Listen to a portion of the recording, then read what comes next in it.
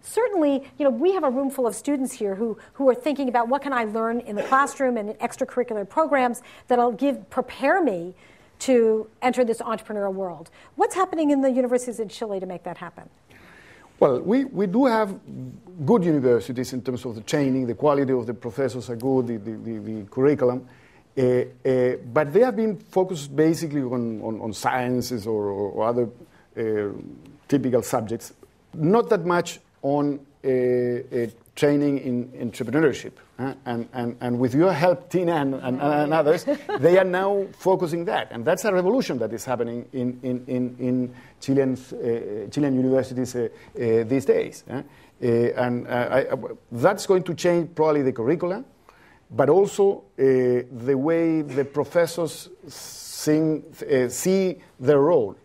Because we are not used, for example, having science professors thinking in terms of patents of the research, or of engineering professors thinking in terms of startups. That's something a bit new for us, but it's changing these days. Great. So, what sort of things do you want your students to learn? What would you hope they would come out of school knowing or prepared to do? Well, that depends a bit on the subject, of course. But related to innovation and entrepreneurship.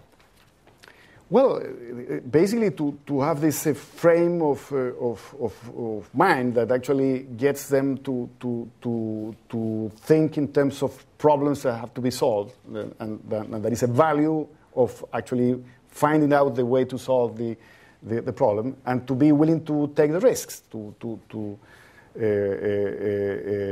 write the benefits of that and bear the costs of eventual failure.